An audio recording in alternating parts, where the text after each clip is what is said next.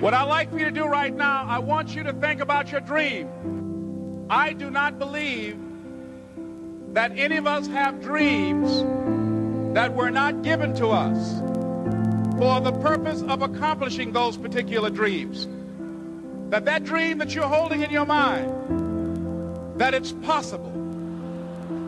See, sometimes we can't say, I can do that. But what we can say, that it's possible that I can have my dream as we run toward it, as we work on it day in and day out. Because most people have done all that they're ever going to do. They raise a family, they earn a living, and then they die. But people who are running toward their dreams, life has a special kind of meaning.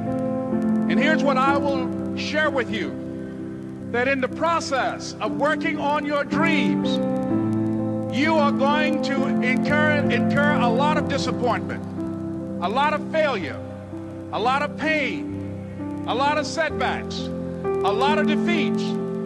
But in the process of doing that, you will discover some things about yourself that you don't know right now.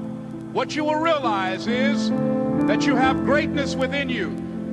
What you'll realize is that you're more powerful than you can ever begin to imagine.